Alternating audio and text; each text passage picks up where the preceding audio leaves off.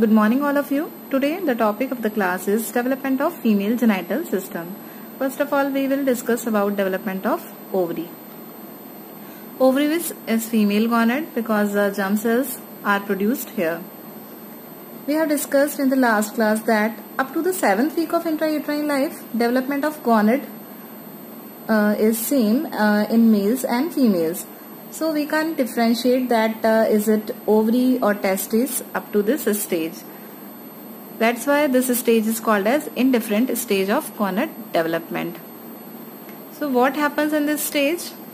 In indifferent stage of the gonad development, first of all there will be formation of urogenital ridge by intermediate mesoderm. First of all, on the posterior abdominal wall, intermediate mesoderm form a longitudinal elevation that is called as urogenital ridge. This urogenital ridge is produced, and on medial side of the urogenital ridge, gonadal ridge is formed. Here you can see the mesonephric region, and on the medial side of the mesonephric region there is genital ridge. In this diagram here, this green whole part is the urogenital region, and this on the medial side of the urogenital region, this is gonadal ridge. This gonadal ridge is produced by proliferation of the coelomic epithelium and underlying mesenchyme. This gonadal ridge is here, and this gonadal ridge will proliferate and it will send finger-like extensions into the underlying mesenchyme. And these finger-like extensions are known as primary sex cords. So these primary sex cords are formed due to proliferation of the coelomic epithelium. And in the indifferent gonad has been divided into two parts, outer cortex and inner medulla. So this is the indifferent stage. What is happening in this stage? On the posterior abdominal wall, gonads are developing in the lumbar region, and intermediate mesoderm forms the longitudinal elevation that is urogenital ridge.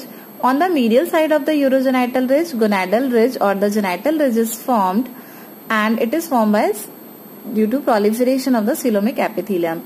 This will proliferate and form finger-like extensions into the mesenchyme that is called as primitive sex cords.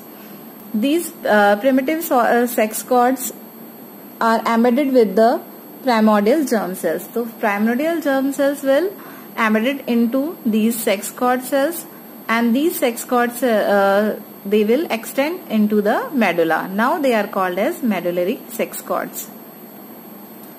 Here we can see this is the hindgut, dorsal mesentery of the hindgut, and this one is the urogenital region, and on medial side of it this is genital ridge, and pinkish structures are the sex cords. And into the sex cords these these primordial germ cells are going, and they are embedded into the sex cords. Now what this stage of indefinitive stage is up to the 7th week of intrauterine life. Now we come to the definitive stage of the development of gonad. This is after 7th week of intrauterine life. We know the genotype of the female is XX, that there is no SRY region. Now this will stimulate the medullary sex cords, and these medullary sex cord will degenerate, and they will form they are replaced by the stroma, vascular stroma, and this vascular stroma form the medulla of the ovary. So what is happening in this stage?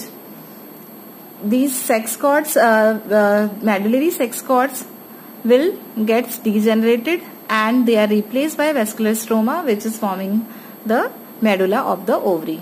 Now the coelomic epithelium, this coelomic epithelium continues to proliferate, and it will form the secondary sex cords, and these secondary sex cords or the second generation sex cords are called as cortical sex cords.